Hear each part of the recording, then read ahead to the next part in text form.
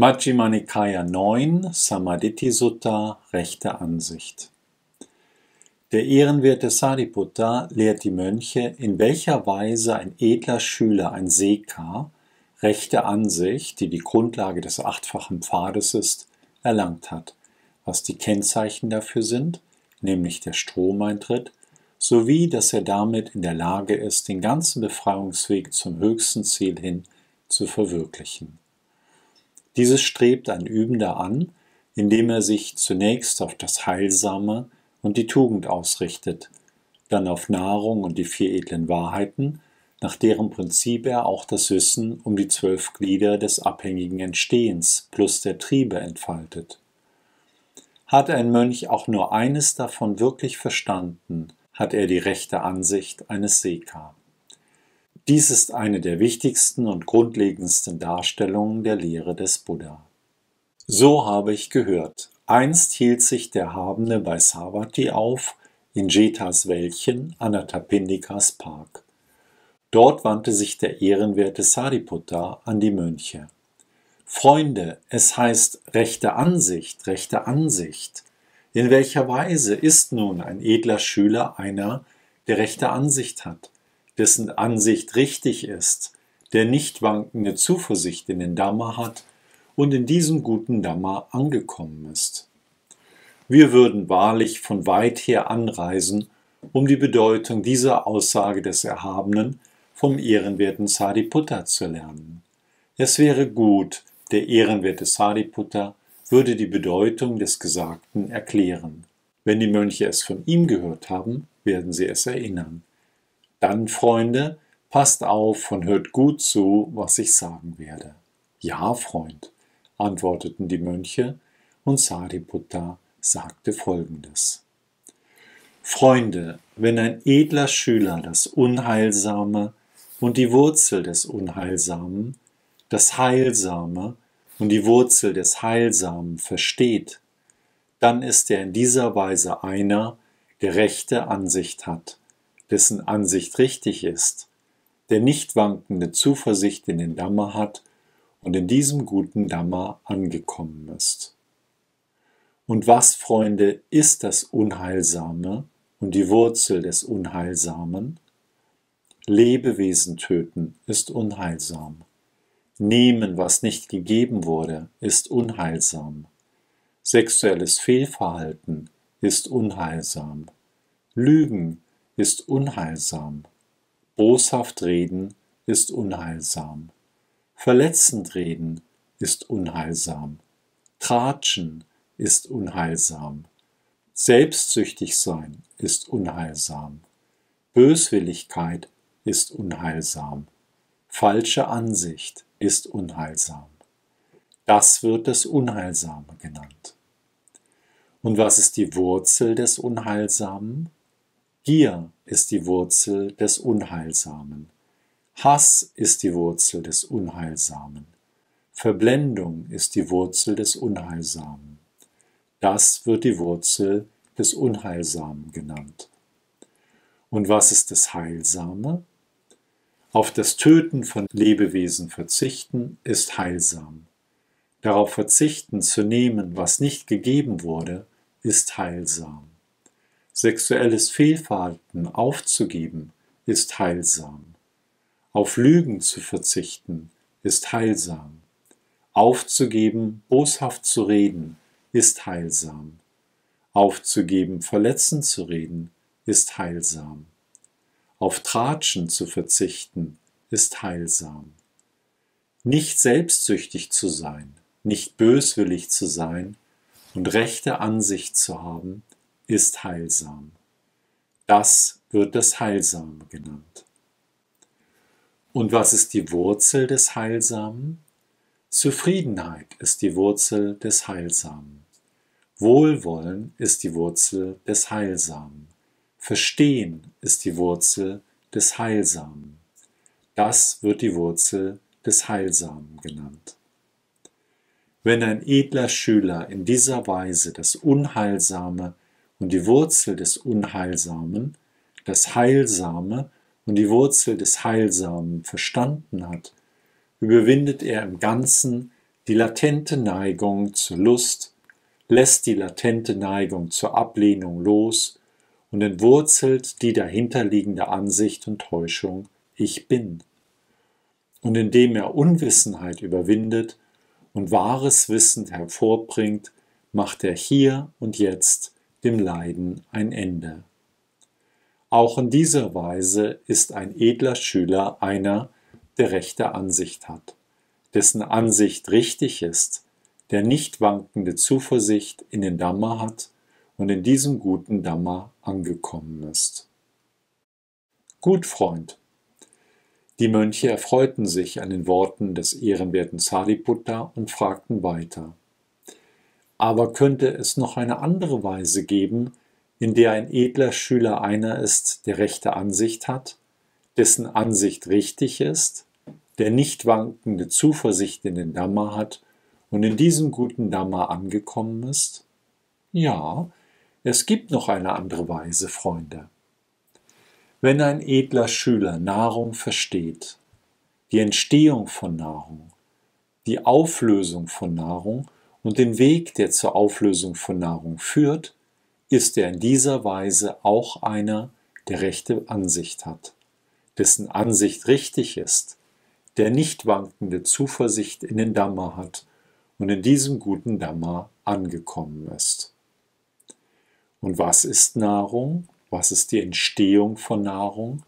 Was ist die Auflösung von Nahrung und der Weg, der zur Auflösung von Nahrung führt? Es gibt diese 4 Arten der Nahrung für den Erhalt der Wesen, die bereits ins Dasein gekommen sind und als Unterstützung für die, die dabei sind, ins Dasein zu kommen. Welche 4? Da sind Nährstoffe, grob oder fein, Kontakt als 2., geistiger Wille als 3. und Bewusstsein als 4. Art. Mit dem Entstehen von Verlangen ist Entstehen von Nahrung. Mit der Auflösung von Verlangen ist Auflösung von Nahrung. Der Weg, der zur Auflösung von Nahrung führt, ist eben dieser edle 8-fache Pfad, nämlich rechte Ansicht, rechte Absicht, rechte Rede, rechtes Handeln, rechter Lebenserwerb, rechte Anstrengung, rechte Achtsamkeit und rechte Sammlung. Wenn ein edler Schüler in dieser Weise Nahrung, die Entstehung von Nahrung, die Auflösung von Nahrung und den Weg, der zur Auflösung von Nahrung führt, verstanden hat, überwindet er im Ganzen die latente Neigung zur Lust, lässt die latente Neigung zur Ablehnung los und entwurzelt die dahinterliegende Ansicht und Täuschung Ich bin. Und indem er Unwissenheit überwindet und wahres Wissen hervorbringt, macht er hier und jetzt dem Leiden ein Ende. Auch in dieser Weise ist ein edler Schüler einer, der rechte Ansicht hat, dessen Ansicht richtig ist, der nicht wankende Zuversicht in den Dhamma hat und in diesem guten Dhamma angekommen ist. Gut, Freund. Aber könnte es noch eine andere Weise geben? Ja, es gibt noch eine andere Weise, Freunde. Wenn ein edler Schüler Leiden, die Entstehung von Leiden, die Auflösung von Leiden, den Weg, der zur Auflösung von Leiden führt, versteht, ist er in dieser Weise auch einer, der rechte Ansicht hat, dessen Ansicht richtig ist, der nicht wankende Zuversicht in den Dhamma hat und in diesem guten Dhamma angekommen ist. Und was ist Leiden? Was ist die Entstehung von Leiden? Was ist die Auflösung von Leiden? Und was ist der Weg, der zur Auflösung von Leiden führt? Geburt ist Leiden, Altern ist Leiden, Krankheit ist Leiden, Sterben ist Leiden, Kummer, Klagen, Schmerz, Trauer und Verzweiflung sind Leiden. Nicht zu bekommen, was man sich wünscht, ist Leiden. Kurz, die 5 Anhäufungen des Anhängens sind Leiden. Dies wird Leiden genannt. Und was ist die Entstehung von Leiden? Es ist das Verlangen, das Erneuerung des Seins bringt, begleitet von Erfreuen und Lust, sich an diesem und jenem erfreuend, nämlich Verlangen nach Sinnlichkeit, nach Sein, nach Nichtsein. Das wird die Entstehung von Leiden genannt. Und was ist die Auflösung von Leiden? Es ist das restlose Schwinden und Aufhören, das Aufgeben und Loslassen, Freisein von und nicht anhaften an eben diesem Verlangen. Das wird die Auflösung von Leiden genannt. Und was ist der Weg, der zur Auflösung von Leiden führt?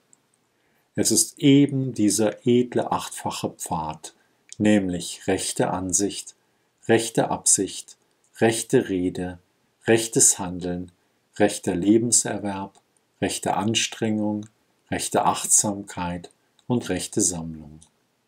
Dies wird der Weg, der zur Auflösung von Leiden führt, genannt. Wenn ein edler Schüler in dieser Weise Leiden, die Entstehung von Leiden, die Auflösung von Leiden, den Weg, der zur Auflösung von Leiden führt, verstanden hat, überwindet er im Ganzen die latente Neigung zur Lust, lässt die latente Neigung zur Ablehnung los und entwurzelt die dahinterliegende Ansicht und Täuschung Ich Bin. Und indem er Unwissenheit überwindet und wahres Wissen hervorbringt, macht er hier und jetzt dem Leiden ein Ende. Auch in dieser Weise ist ein edler Schüler einer, der rechte Ansicht hat, dessen Ansicht richtig ist, der nicht wankende Zuversicht in den Dhamma hat und in diesem guten Dhamma angekommen ist. Gut, Freund, aber könnte es noch eine andere Weise geben? Ja, es gibt noch eine andere Weise, Freunde.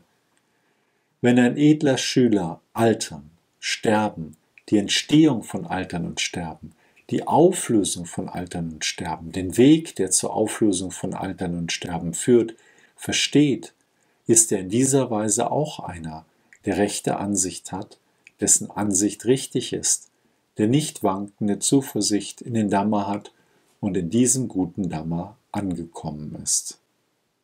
Und was ist Altern und Sterben? Was ist die Entstehung von Altern und Sterben? Was ist die Auflösung von Altern und Sterben? Was ist der Weg, der zur Auflösung von Altern und Sterben führt?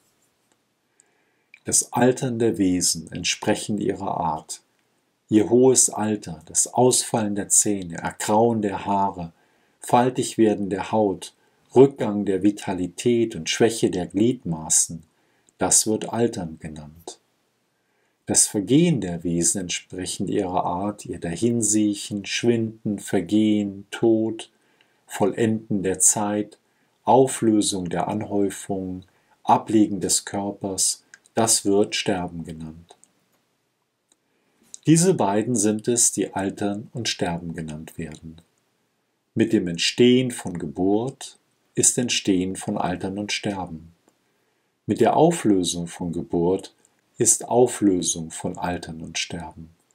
Der Weg, der zur Auflösung von Altern und Sterben führt, ist eben dieser edle achtfache Pfad, nämlich rechte Ansicht, rechte Absicht, rechte Rede, rechtes Handeln, rechter Lebenserwerb, rechte Anstrengung, rechte Achtsamkeit und rechte Sammlung.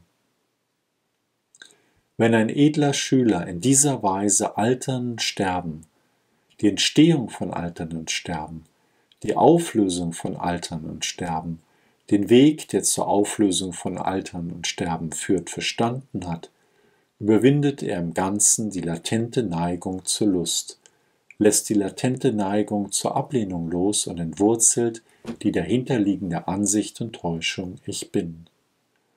Und indem er Unwissenheit überwindet und wahres Wissen hervorbringt, macht er hier und jetzt dem Leiden ein Ende. Auch in dieser Weise ist ein edler Schüler einer, der rechte Ansicht hat, dessen Ansicht richtig ist, der nicht wankende Zuversicht in den Dhamma hat und in diesem guten Dhamma angekommen ist. Gut, Freund, aber könnte es noch eine andere Weise geben? Ja, es gibt noch eine andere Weise, Freunde.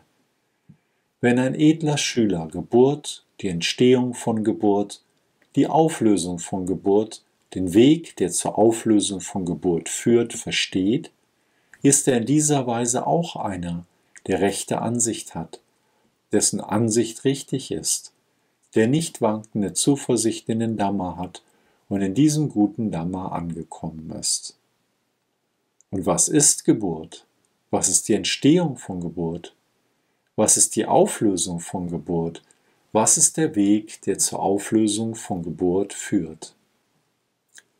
Die Geburt der Wesen entsprechend ihrer Art, ihr Geborenwerden, Empfängnis, Werden, Erscheinen der Anhäufung, Erlangen der Sinnesgrundlagen für Kontakt, dies wird Geburt genannt. Mit dem Entstehen von Sein ist Entstehen von Geburt. Mit der Auflösung von Sein ist Auflösung von Geburt. Der Weg, der zur Auflösung von Geburt führt, ist eben dieser edle achtfache Pfad, nämlich rechte Ansicht, rechte Absicht, rechte Rede, rechtes Handeln, rechter Lebenserwerb, rechte Anstrengung, rechte Achtsamkeit und rechte Sammlung. Wenn ein edler Schüler in dieser Weise Geburt, die Entstehung von Geburt, die Auflösung von Geburt, den Weg, der zur Auflösung von Geburt führt, verstanden hat, überwindet er im Ganzen die latente Neigung zur Lust, lässt die latente Neigung zur Ablehnung los und entwurzelt die dahinterliegende Ansicht und Täuschung Ich Bin.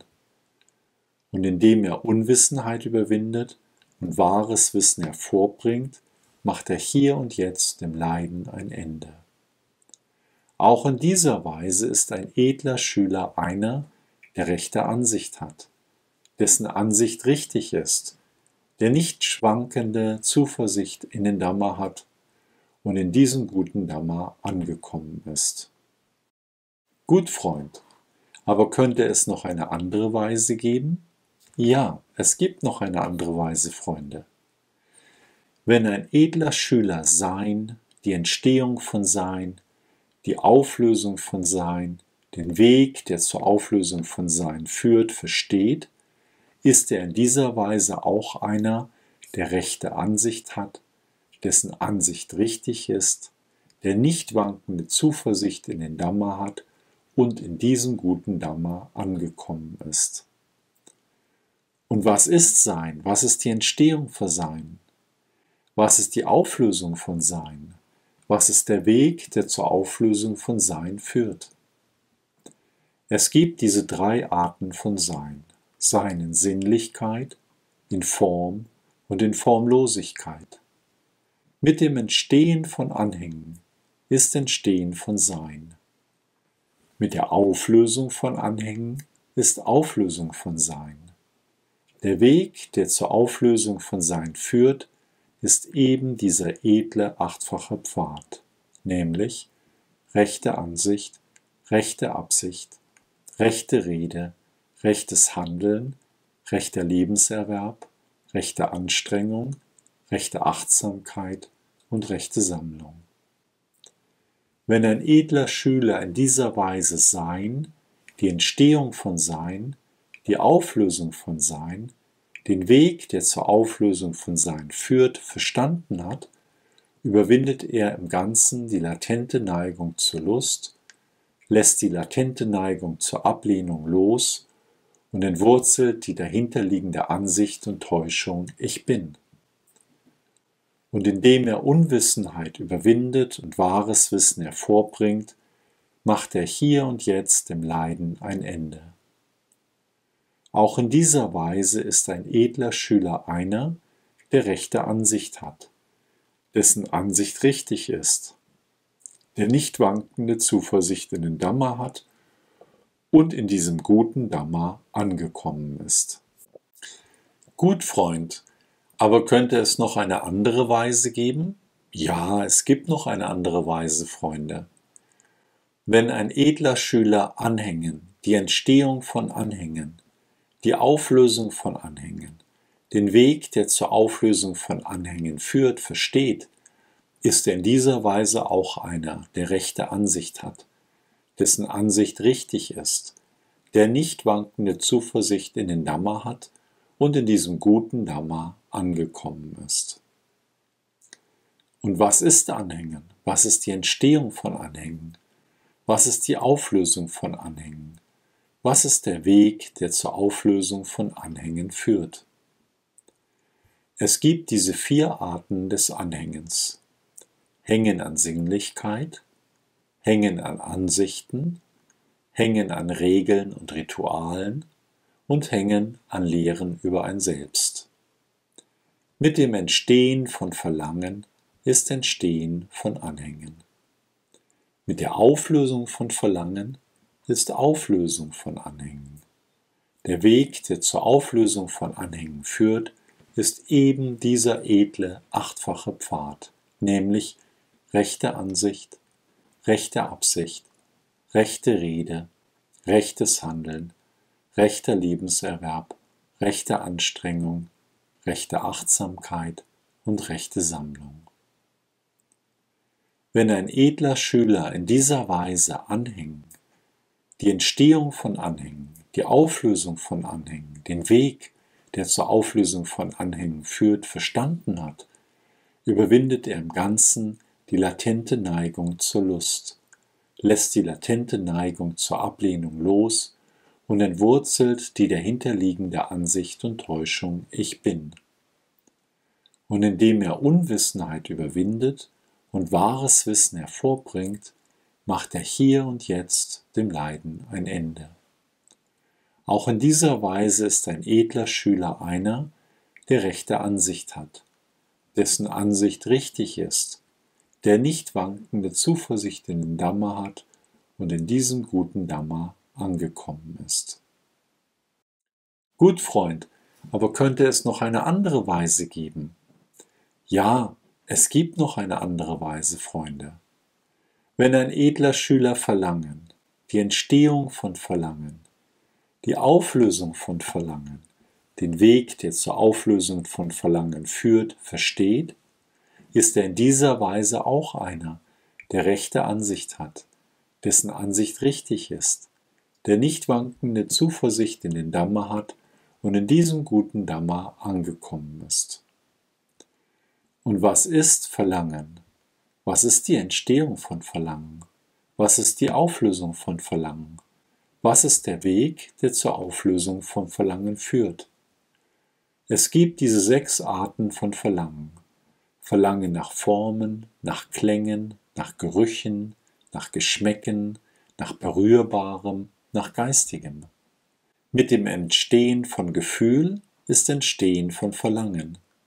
Mit der Auflösung von Gefühl ist Auflösung von Verlangen. Der Weg, der zur Auflösung von Verlangen führt, ist eben dieser edle 8-fache Pfad, nämlich rechte Ansicht, rechte Absicht, rechte Rede, rechtes Handeln, rechter Lebenserwerb, rechte Anstrengung, rechte Achtsamkeit und rechte Sammlung. Wenn ein edler Schüler in dieser Weise Verlangen, die Entstehung von Verlangen, die Auflösung von Verlangen, den Weg, der zur Auflösung von Verlangen führt, verstanden hat, überwindet er im Ganzen die latente Neigung zur Lust, lässt die latente Neigung zur Ablehnung los und entwurzelt die dahinterliegende Ansicht und Täuschung Ich Bin. Und indem er Unwissenheit überwindet und wahres Wissen hervorbringt, macht er hier und jetzt dem Leiden ein Ende. Auch in dieser Weise ist ein edler Schüler einer, der rechte Ansicht hat, dessen Ansicht richtig ist, der nicht wankende Zuversicht in den Dhamma hat und in diesem guten Dhamma angekommen ist. Gut, Freund, aber könnte es noch eine andere Weise geben? Ja, es gibt noch eine andere Weise, Freunde. Wenn ein edler Schüler die Entstehung von Gefühl, die Auflösung von Gefühl, den Weg, der zur Auflösung von Gefühl führt, versteht, ist er in dieser Weise auch einer, der rechte Ansicht hat, dessen Ansicht richtig ist, der nicht wankende Zuversicht in den Dhamma hat und in diesem guten Dhamma angekommen ist. Und was ist Gefühl? Was ist die Entstehung von Gefühl? Was ist die Auflösung von Gefühl? Was ist der Weg, der zur Auflösung von Gefühl führt? Es gibt 6 Gruppen von Gefühl. Gefühl aus Augenkontakt entstanden, aus Ohrenkontakt entstanden, aus Nasenkontakt entstanden, aus Zungenkontakt entstanden, aus Körperkontakt entstanden und aus Geisteskontakt entstanden. Mit dem Entstehen von Kontakt ist Entstehen von Gefühl. Mit der Auflösung von Kontakt ist Auflösung von Gefühl. Der Weg, der zur Auflösung von Gefühl führt, ist eben dieser edle, 8-fache Pfad, nämlich rechte Ansicht, rechte Absicht, rechte Rede, rechtes Handeln, rechter Lebenserwerb, rechte Anstrengung, rechte Achtsamkeit und rechte Sammlung. Wenn ein edler Schüler in dieser Weise Gefühl, die Entstehung von Gefühl, die Auflösung von Gefühl, den Weg, der zur Auflösung von Gefühl führt, verstanden hat, überwindet er im Ganzen die latente Neigung zur Lust, lässt die latente Neigung zur Ablehnung los und entwurzelt die dahinterliegende Ansicht und Täuschung Ich Bin. Und indem er Unwissenheit überwindet und wahres Wissen hervorbringt, macht er hier und jetzt dem Leiden ein Ende. Auch in dieser Weise ist ein edler Schüler einer, der rechte Ansicht hat, dessen Ansicht richtig ist, der nicht wankende Zuversicht in den Dhamma hat und in diesem guten Dhamma angekommen ist. Gut, Freund, aber könnte es noch eine andere Weise geben? Ja, es gibt noch eine andere Weise, Freunde. Wenn ein edler Schüler Kontakt, die Entstehung von Kontakt, die Auflösung von Kontakt, den Weg, der zur Auflösung von Kontakt führt, versteht, ist er in dieser Weise auch einer, der rechte Ansicht hat, dessen Ansicht richtig ist, der nicht wankende Zuversicht in den Dhamma hat und in diesem guten Dhamma angekommen ist. Und was ist Kontakt? Was ist die Entstehung von Kontakt? Was ist die Auflösung von Kontakt? Was ist der Weg, der zur Auflösung von Kontakt führt? Es gibt diese 6 Gruppen von Kontakt: Augenkontakt, Ohrenkontakt, Nasenkontakt, Zungenkontakt, Körperkontakt und Geisteskontakt. Mit dem Entstehen der 6 Sinne ist Entstehen von Kontakt. Mit der Auflösung der 6 Sinne ist Auflösung von Kontakt. Der Weg, der zur Auflösung von Kontakt führt, ist eben dieser edle 8-fache Pfad, nämlich rechte Ansicht, rechte Absicht, rechte Rede, rechtes Handeln, rechter Lebenserwerb, rechte Anstrengung, rechte Achtsamkeit und rechte Sammlung. Wenn ein edler Schüler in dieser Weise Kontakt, die Entstehung von Kontakt, die Auflösung von Kontakt, den Weg, der zur Auflösung von Kontakt führt, verstanden hat, überwindet er im Ganzen die latente Neigung zur Lust, lässt die latente Neigung zur Ablehnung los und entwurzelt die dahinterliegende Ansicht und Täuschung Ich Bin. Und indem er Unwissenheit überwindet und wahres Wissen hervorbringt, macht er hier und jetzt dem Leiden ein Ende. Auch in dieser Weise ist ein edler Schüler einer, der rechte Ansicht hat, dessen Ansicht richtig ist, der nicht wankende Zuversicht in den Dhamma hat und in diesem guten Dhamma angekommen ist. Gut, Freund, aber könnte es noch eine andere Weise geben? Ja, es gibt noch eine andere Weise, Freunde. Wenn ein edler Schüler die 6 Sinne, die Entstehung der 6 Sinne, die Auflösung der 6 Sinne, den Weg, der zur Auflösung der 6 Sinne führt, versteht, ist er in dieser Weise auch einer, der rechte Ansicht hat, dessen Ansicht richtig ist, der nicht wankende Zuversicht in den Dhamma hat und in diesem guten Dhamma angekommen ist. Und was sind die 6 Sinne? Was ist die Entstehung der 6 Sinne? Was ist die Auflösung der 6 Sinne? Was ist der Weg, der zur Auflösung der 6 Sinne führt? Es gibt diese 6 Sinne, den Sehsinn, den Hörsinn, den Geruchssinn, den Geschmackssinn, den Tastsinn und den Denksinn. Mit dem Entstehen von Name und Form ist Entstehen der 6 Sinne. Mit der Auflösung von Name und Form ist Auflösung der 6 Sinne. Der Weg, der zur Auflösung der 6 Sinne führt, ist eben dieser edle 8-fache Pfad, nämlich rechte Ansicht, rechte Absicht, rechte Rede, rechtes Handeln, rechter Lebenserwerb, rechte Anstrengung, rechte Achtsamkeit und rechte Sammlung. Wenn ein edler Schüler in dieser Weise die 6 Sinne, die Entstehung der 6 Sinne, die Auflösung der 6 Sinne, den Weg, der zur Auflösung der 6 Sinne führt, verstanden hat, überwindet er im Ganzen die latente Neigung zur Lust, lässt die latente Neigung zur Ablehnung los und entwurzelt die dahinterliegende Ansicht und Täuschung Ich Bin. Und indem er Unwissenheit überwindet und wahres Wissen hervorbringt, macht er hier und jetzt im Leiden ein Ende. Auch in dieser Weise ist ein edler Schüler einer, der rechte Ansicht hat, dessen Ansicht richtig ist, der nicht wankende Zuversicht in den Dhamma hat und in diesem guten Dhamma angekommen ist.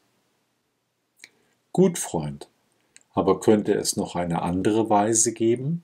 Ja, es gibt noch eine andere Weise, Freunde.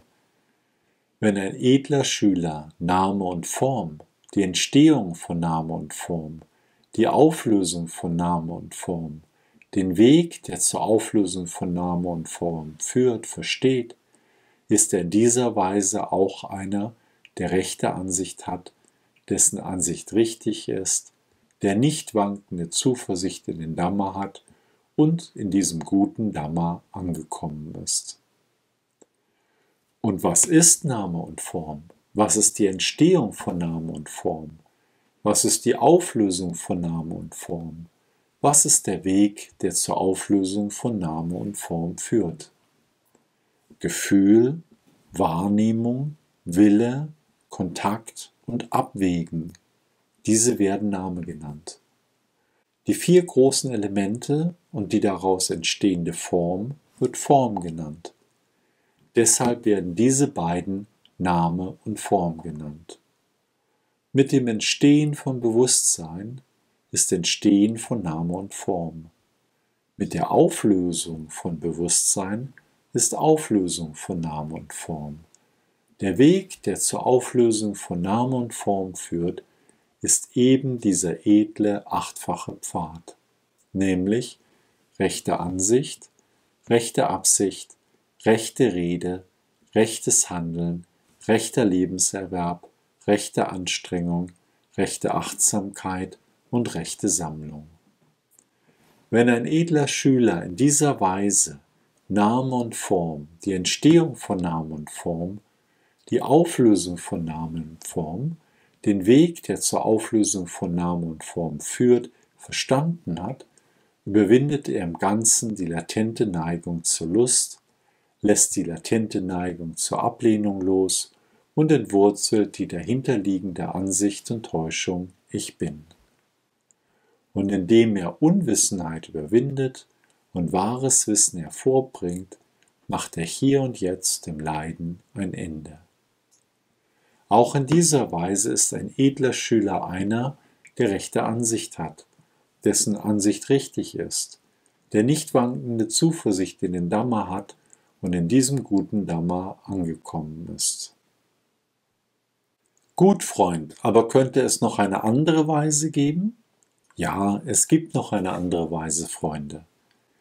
Wenn ein edler Schüler Bewusstsein, die Entstehung von Bewusstsein, die Auflösung von Bewusstsein, den Weg, der zur Auflösung von Bewusstsein führt, versteht, ist er in dieser Weise auch einer, der rechte Ansicht hat, dessen Ansicht richtig ist, der nicht wankende Zuversicht in den Dhamma hat und in diesem guten Dhamma angekommen ist.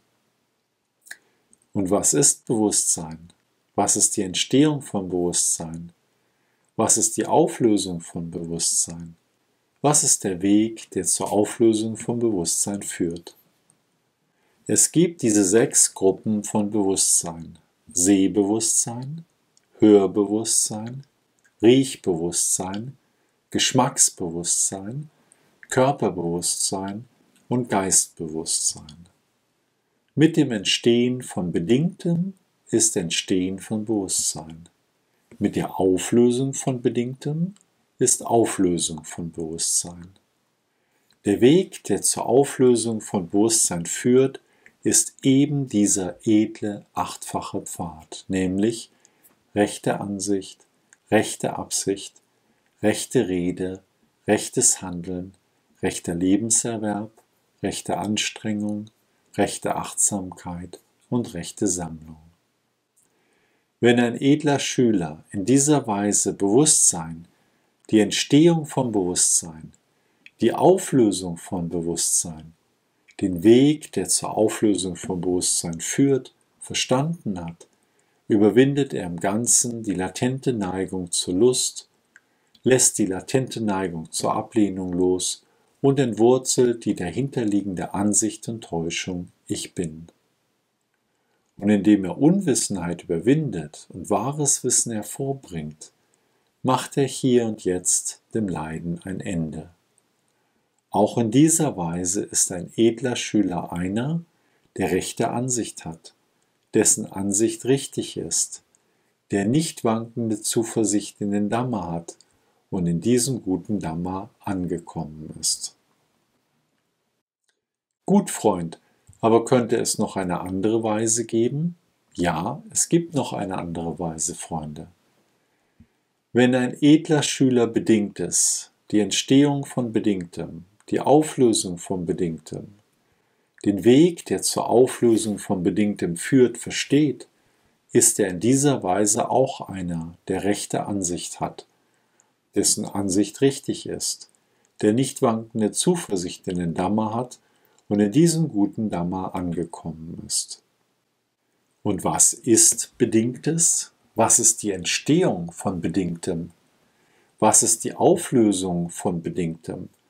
Was ist der Weg, der zur Auflösung von Bedingtem führt? Es gibt diese 3 Arten von Bedingtem. Durch den Körper bewirktes, durch die Rede bewirktes und durch den Geist bewirktes.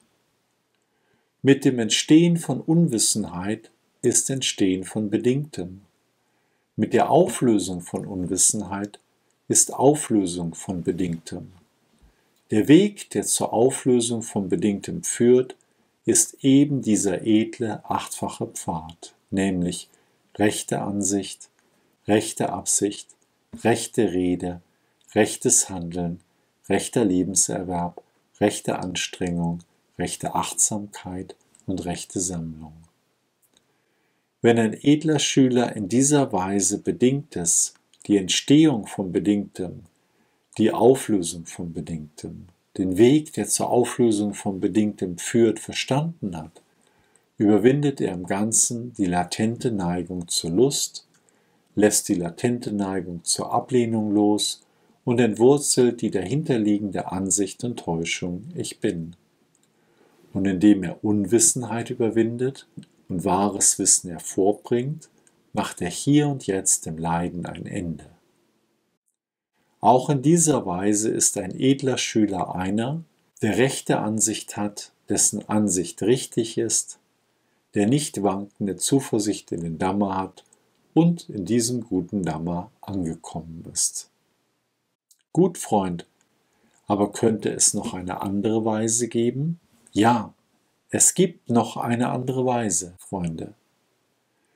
Wenn ein edler Schüler Unwissenheit, die Entstehung von Unwissenheit, die Auflösung von Unwissenheit, den Weg, der zur Auflösung von Unwissenheit führt, versteht, ist er in dieser Weise auch einer, der rechte Ansicht hat, dessen Ansicht richtig ist, der nicht wankende Zuversicht in den Dhamma hat und in diesem guten Dhamma angekommen ist.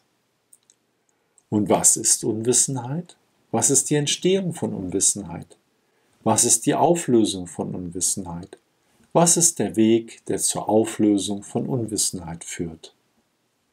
Nicht zu verstehen, was Leiden ist. Nicht zu verstehen, was Entstehung von Leiden ist. Nicht zu verstehen, was Auflösung von Leiden ist. Nicht zu verstehen, was der Weg ist, der zur Auflösung von Leiden führt. Das wird Unwissenheit genannt. Mit dem Entstehen der Triebe ist Entstehen von Unwissenheit.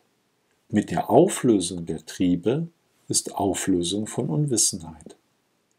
Der Weg, der zur Auflösung von Unwissenheit führt, ist eben dieser edle, achtfache Pfad, nämlich rechte Ansicht, rechte Absicht, rechte Rede, rechtes Handeln, rechter Lebenserwerb, rechte Anstrengung, rechte Achtsamkeit und rechte Sammlung.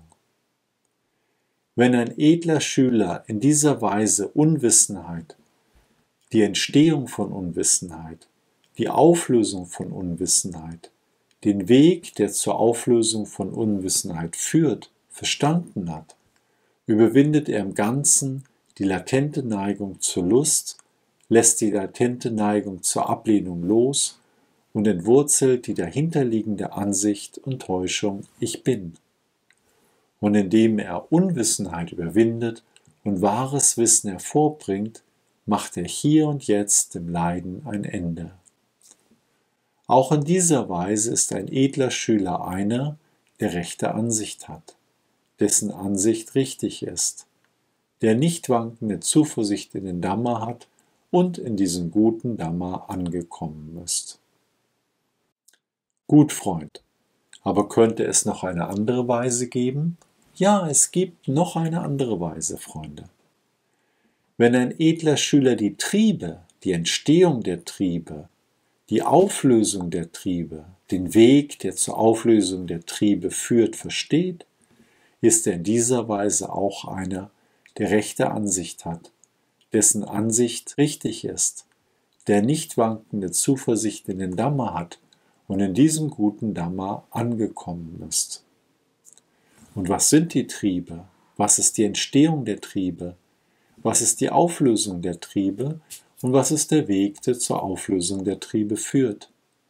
Es gibt diese drei Triebe, den Sinnlichkeitstrieb, den Seinstrieb und den Unwissenheitstrieb. Mit dem Entstehen von Unwissenheit ist Entstehen der Triebe.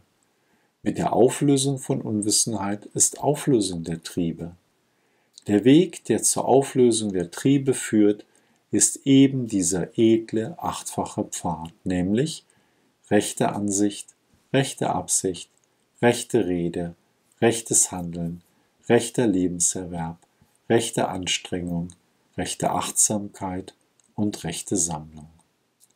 Wenn ein edler Schüler in dieser Weise die Triebe, die Entstehung der Triebe, die Auflösung der Triebe, den Weg, der zur Auflösung der Triebe führt, verstanden hat, überwindet er im Ganzen die latente Neigung zur Lust, lässt die latente Neigung zur Ablehnung los und entwurzelt die dahinterliegende Ansicht und Täuschung Ich Bin.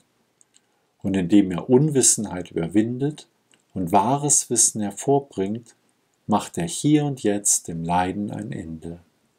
Auch in dieser Weise ist ein edler Schüler einer, der rechte Ansicht hat, dessen Ansicht richtig ist, der nicht wankende Zuversicht in den Dhamma hat und in diesem guten Dhamma angekommen ist.